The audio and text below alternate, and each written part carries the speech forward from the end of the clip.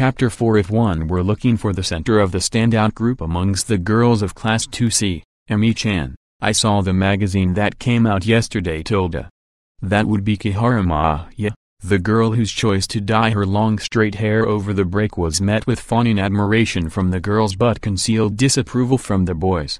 Then, it said that you're putting your modeling on hold for a while, but is that really true?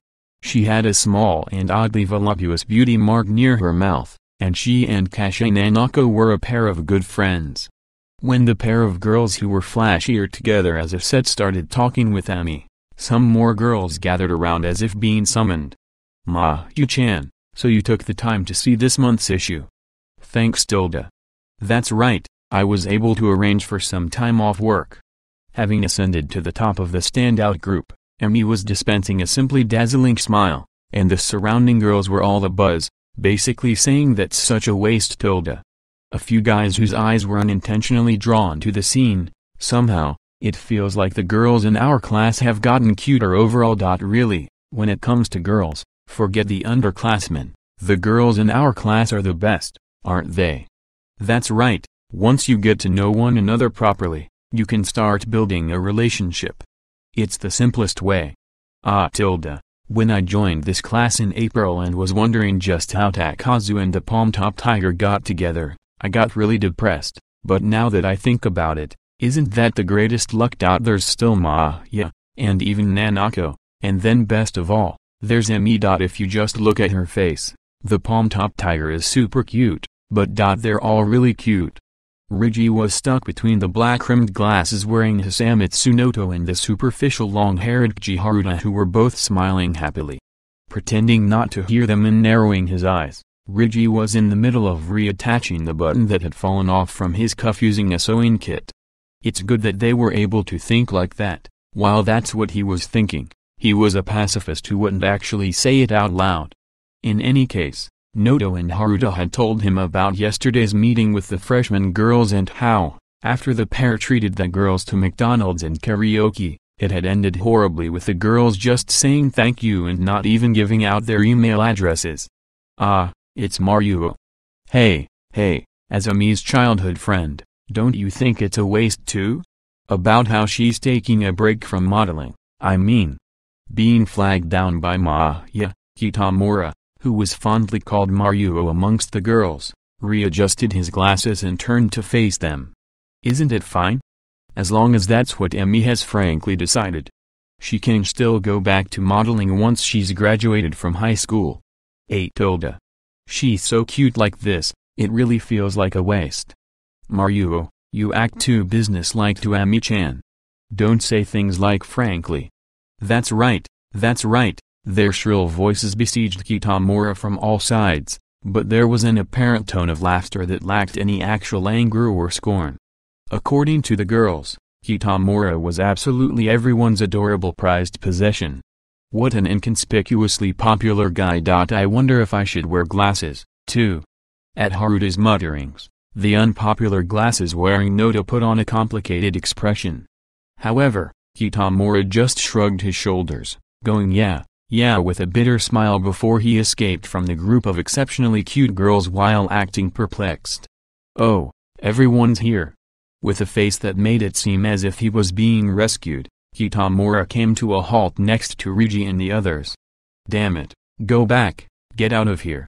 You aristocrat. This here is a crab canning boat, it's not a place for someone like you. Ha, nice one. Aim for the world. Brushing aside Haruta's harsh words with a laughing smile, Kitamura took a seat facing Rigi. If the group around Ami was like the sunlight, then the group of four boys was just like the shade. But, it's not like it's a real waste, you know. The flashy Ami spoke in remarkably cheery voice that resounded throughout the classroom at break time.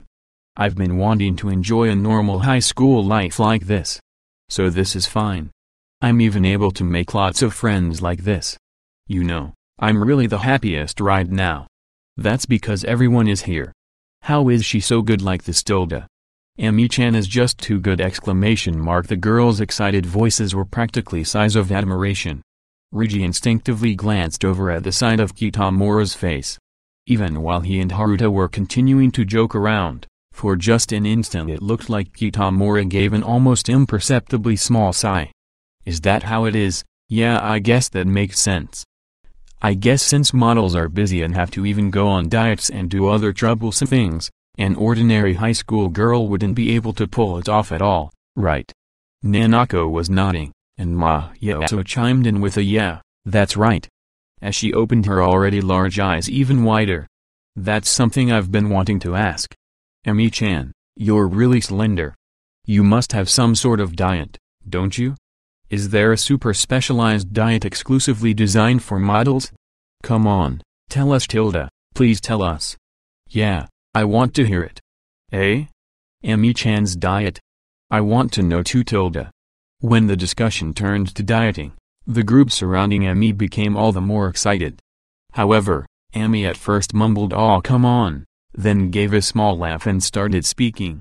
I don't really diet or anything, so I don't know about that. It seems like I'm naturally predisposed to not getting fat. I eat whatever I want, but as long as I eat healthily, it seems like I'm fine. I really love eating things like pastries, so I think it's actually better for my body if I don't restrain myself or anything. She spoke with a smile. But ever so slightly, the corners of her mouth might have twisted mockingly. Predisposed. One of them muttered quietly. Huen. Is that so? I don't get it. Emi probably noticed it. That the atmosphere of admiration around her had suddenly dropped in temperature by about 3 degrees. That Maya, who had been pushing herself every day for half a year to struggle and persevere with her afternoon diet of only salad and oolong tea, was wearing a frozen expression. And that Nanako, who just yesterday had been desperately walking off calories and had even turned down her father's gift of sushi, looked as if her eyelids were twitching. Even if she reapplied her good girl facade, she had for some reason ended up allowing a glimpse of her true personality to rise to the surface. It was obvious that in that instant the girl's eyes had turned cold, so much so that even someone like Rigi took notice. Unforgivable. Bang. The sound of someone standing up and knocking back her chair, the roaring voice filled with anger made the chilled atmosphere tremble. The vein in her temple had risen in the shape of a cross and her 2 fists were practically audible with a crackling sound as she walked towards the front of the otherwise silent classroom.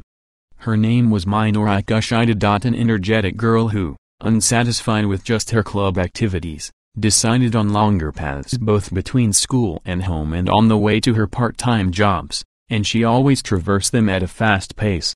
No matter how it looks, I'm a warrior of dieting, you know. That's got to be a lie, Rigi thought with his head tilted. Just last month she supposedly ate a bucket of pudding by herself. However, it seemed like she was being serious. Taiga. You're here, aren't you? Yeah. The wild beast who was associated with her as a steadfast friend, Taiga Ayaka, made her way forward. This girl at least. There is just no way she is even close to being on a diet, Rigi thought, but if it was for her friend, Taiga was the type of girl who would help out no matter what. Even if she had gone and eaten 2 servings of tonkatsu. Let's go Taiga. Hey, Minran. Really? Okay Taiga. Really? The two suddenly outstretched their arms widely, and with a sidestep, started nimbly grappling sumo style within the ring of girls. Eh? Wait. What? They moved over to Emi, who was sitting in the center. The other girls were going kai and fled the area looking oddly indifferent to the situation, leaving nothing to protect Emi. In perfect harmony, Taiga and Minoru quickly chased down Emi, who stood up in a vain attempt to escape the linked pair that started spinning around her to prevent her from getting away. What the heck, you guys? Fuhahaha. Can you break free from our guard, young lady? Excuse me for being such a shorty. Excuse my weird name. Why, your name? What are you talking about? When he could see her face, Ami's expression was of confusion and bewilderment, but she didn't seem like she was going to act against the two's unbreakable guard as she just cowered nervously. Was it okay to not help her? Rigi checked Kitamura's face, but just muttering Aritilda like an old lady, Kitamura made no attempt to stand up. This is a case of bullying. The Palm Top Tiger and Kushida, they're bullying Emi-tan. People might have noticed, but no one could do anything about it. Ready? Kawashima-kun? Minorai twisted her lips charmingly into a huge grin. At Ami's back, Taiga grasped and locked up her thin limbs. Then, hey, wait you guys, WH.ya. Kaya. Ami's shriek resounded. Minorai had sprung forward like a striking snake and grabbed firmly with both hands onto Ami's abdomen, which was covered by her blazer. This is Yugu. When she saw her grin, Ami's expression stiffened in dismay. Then Minorai slowly licked her lips once. Teacher. Kawashima-san, she's been hiding flab in her gut. She turned into a devil. Rubbing the excess flesh she was gripping. Hey. It's customary on trips to bring 300 yen worth of meat at most. Is this 300 yen worth of excess flab? Eh? This flab isn't from eating bananas. Street, stop it, stop, Tilda. Minorai was violently moving both her hands that were thrust under Ami's uniform back and forth. The boys were blushing as their questionable imaginations were being stimulated. Oh, you've been gathering up quite a bit, haven't you? Stop it. What's with that predisposed nonsense?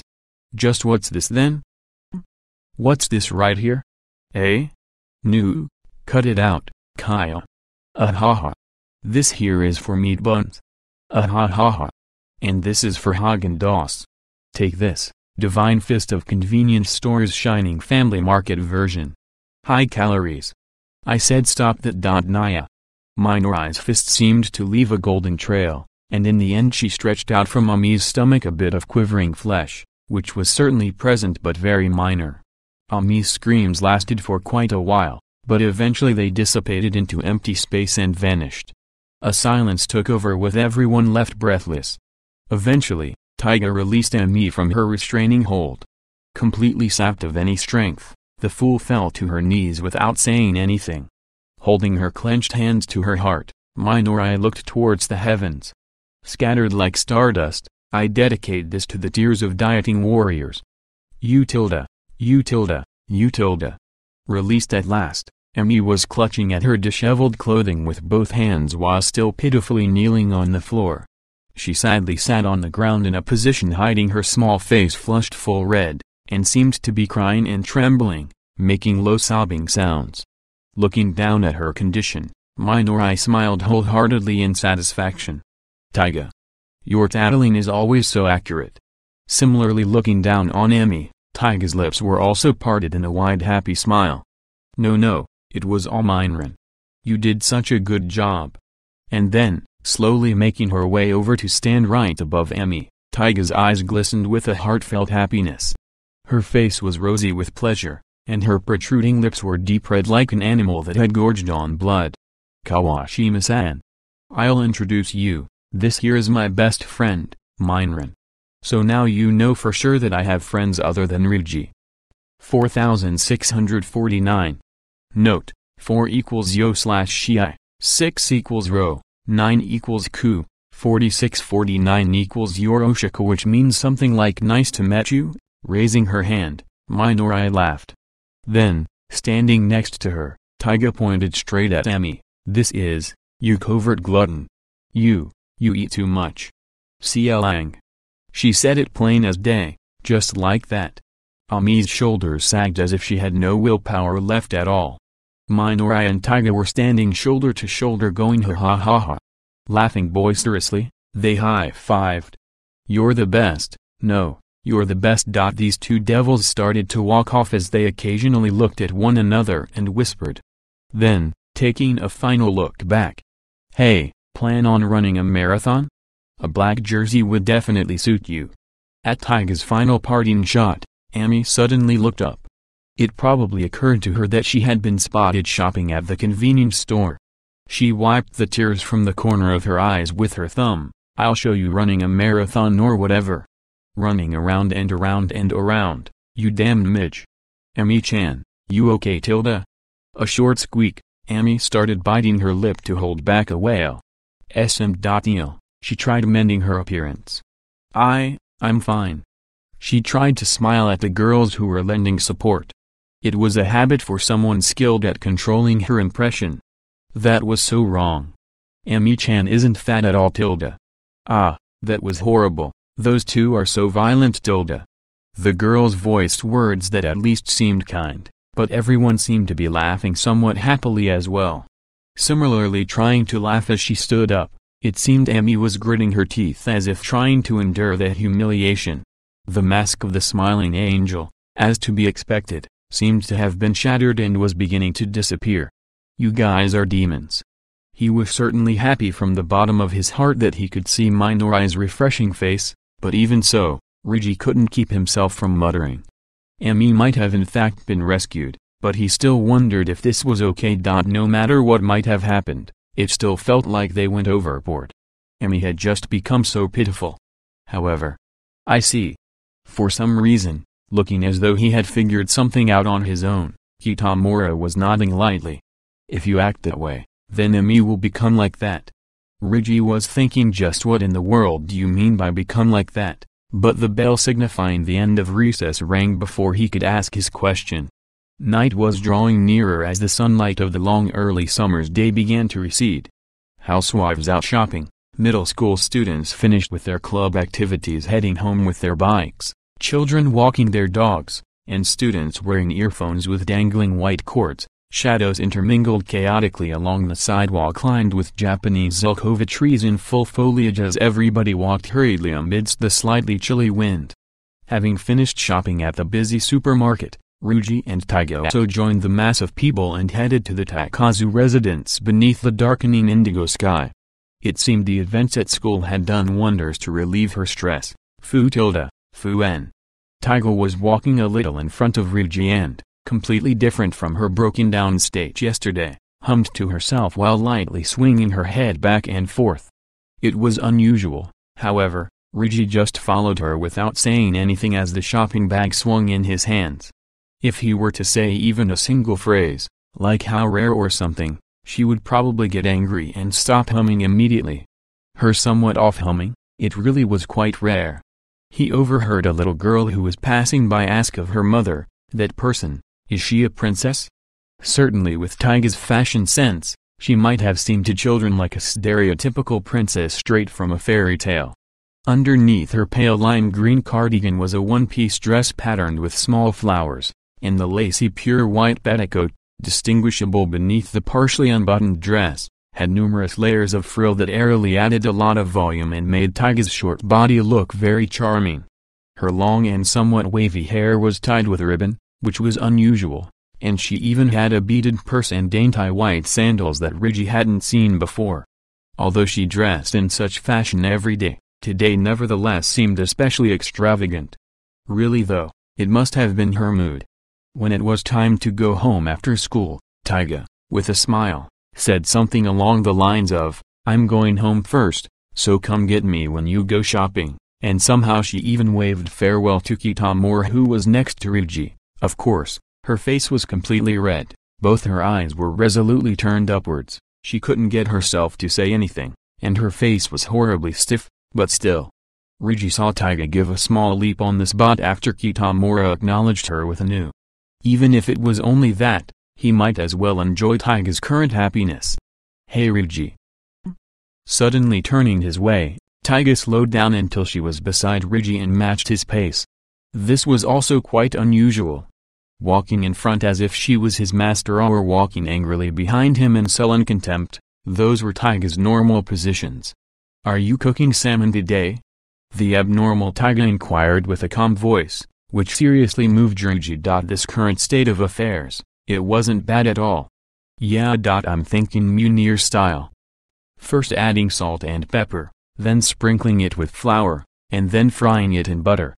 It should be tasty if we eat it with ketchup." "That's good. Sounds delicious." The calm conversation that sounded just like a discussion between young housewives was suddenly hit by a major earthquake in the next instant. "I know, maybe I'll make a salad." As the word salad, the shopping bag slipped out of Ryuji's hands. "What?" Ryuji looked up with his eyes wide. Taiga was scrunching her lips in displeasure. Even so, Her anger was only up to about 30% from normal. Nothing. I was just surprised. Just now. I must have been hearing things. Yeah, that must be it. Brushing off the surprise and picking up the shopping bag, he was going to pretend that nothing had happened, but that's not so. Even I can make a salad at least. It's not that easy. Taiga, who doesn't even take her rice bowl to the kitchen after she's done eating, is saying she will make a salad. The same Taiga who nearly starved to death because the bento shop had closed down. Was he still in the real world? Nearly at a loss for words, Ryuji started shaking his head back and forth. It's impossible. Why is that? You underestimate me too much. Fufu, laughing almost haughtily, Taiga puffed up her chest with pride and took on an imposing stance. When I was in elementary school, I made one in class. A salad, I mean. I even made the dressing. Well then, try telling me how you do it. That's easy. First, you buy the lettuce, right? Then you separate the leaves, don't you? Then you slice them up, right? Then you put it on a plate, right? Then you serve it with mayonnaise, right? And with that it's done. That's not right. Ryuji firmly shook his head. It's not that I hate simplicity, but the first thing to do is wash the lettuce. You run it under cold water, don't you? Just what were you talking about dressing for? Such trivial things. It's not trivial. It's really important. If you don't run the lettuce under cold water to make it crisp, then it'll be all limp when you eat it, won't it? Sister-in-law. Eh?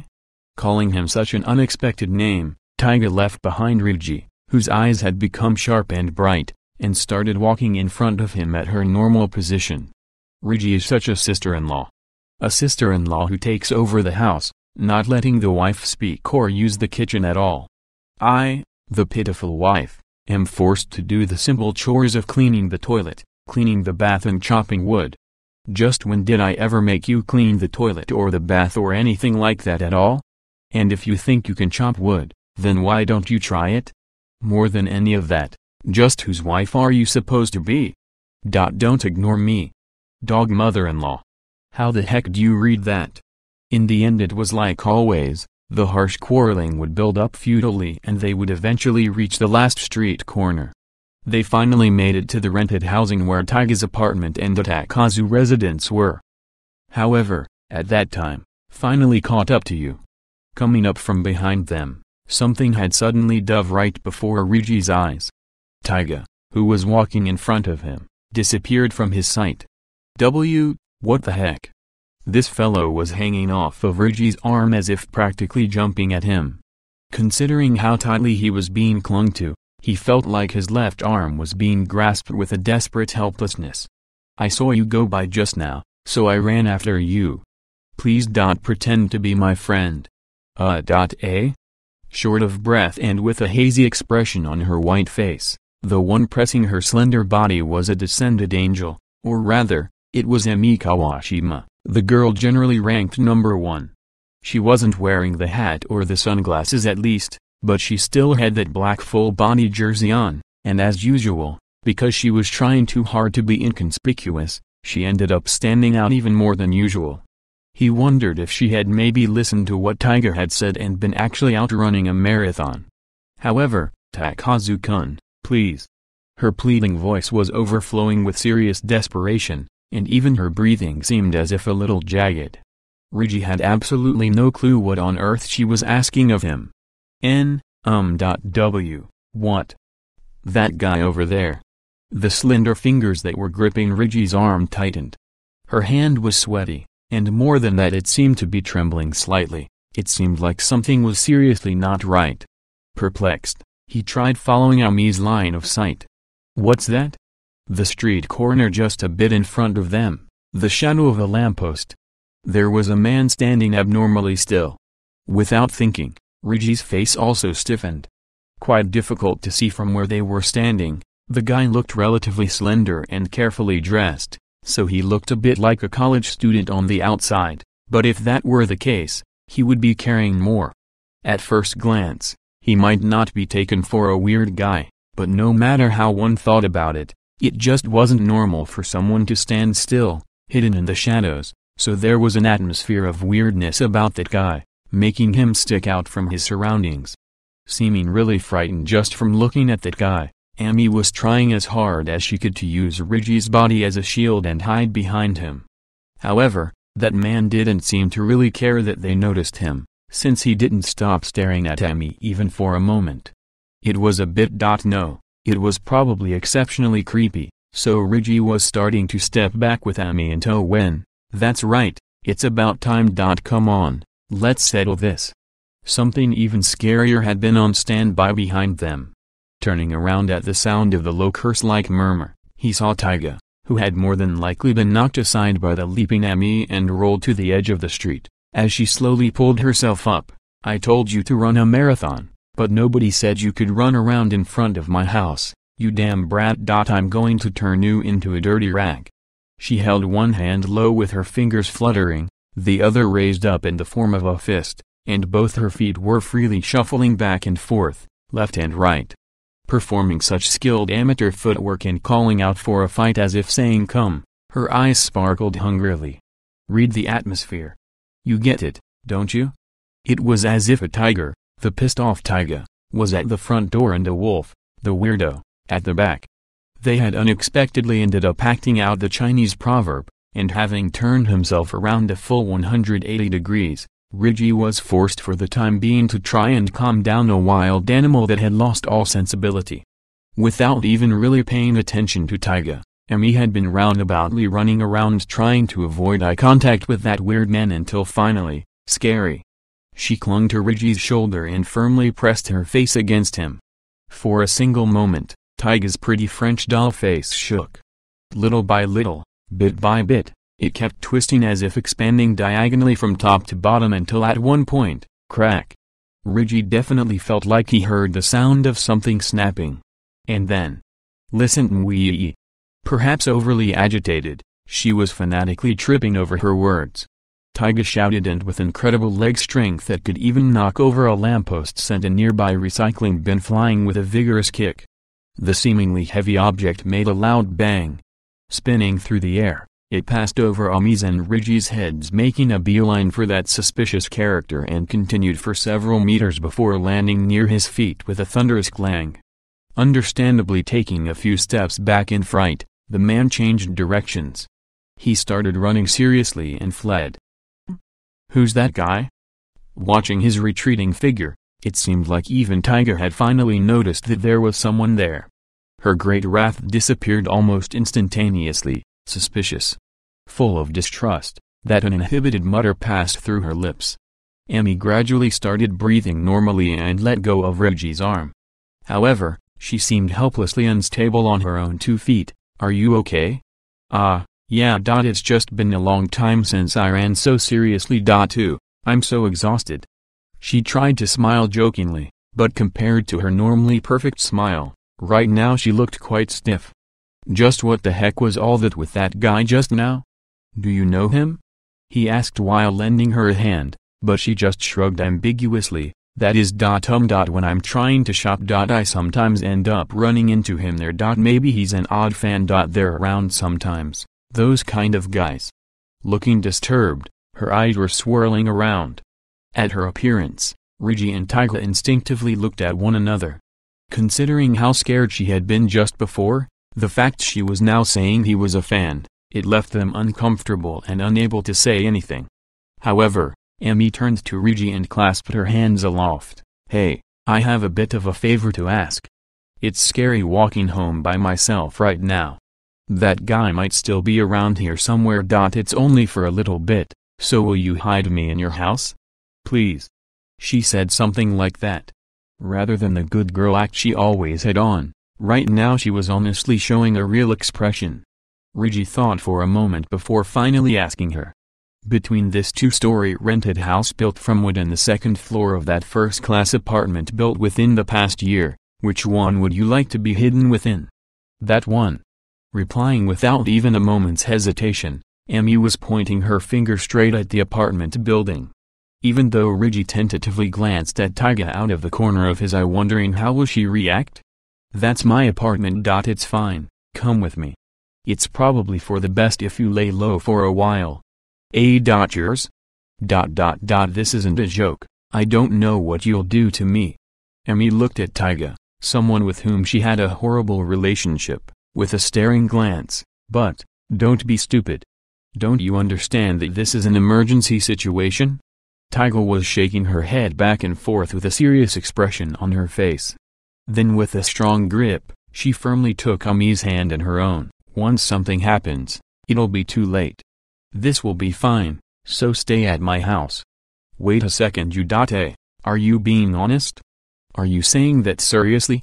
I'm just saying this in advance, but that house over there is Rigi's home. There are quite a few problems concerning the safety over there. Seriously, one time in the dead of night, I sneaked in through the window and nearly beat Rigi to death. It was easy. Easier than breathing. Emi looked to Rigi as if saying that can't be, it's true. Rigi nodded as he said that. Emi took some time to consider. Is this okay? Gently raising her large eyes, she quietly asked of Taiga. Really? She gently looked at her. Yeah. Of course. And then somewhat lazily, Taiga nodded without any doubt. Just a little bit moved by it all, Rigi unthinkingly ended up heartily whispering. You just might be a good fellow. It's just for this situation. It's not like I can't be sympathetic. Smiling generously, she firmly took hold of the still somewhat hesitant Emi's shoulder. There might have even been a little bit of caring in her forcefulness. Kawashima-san, a lot of things have happened between us, but let's call a temporary truce for now. At Rigi's house, there's his busy mother and an ugly weird parrot. It would be for the best if you chose to come to my house. Because she was showing such kindness, Rigi decided he would forgive her for insulting his pet by pretending not to have heard anything. Emi still appeared a bit hesitant, but holding on to her shoulder, Taiga was practically dragging her while making way towards the apartment entrance. Ah, Taiga. What should I do about your dinner? Keep it for later, will you? I'll eat it over there afterwards. Because I think I'm more alert when my stomach is empty. Without even giving him a chance to ask about her puzzling words, Taiga and Emi disappeared within the apartment. After it had gotten really late, Taiga came over to eat dinner at the Takazu residence. I'm stuffed. That was the best. Smiling in an unusually happy mood, she had eaten 3 whole servings of white rice and salmon,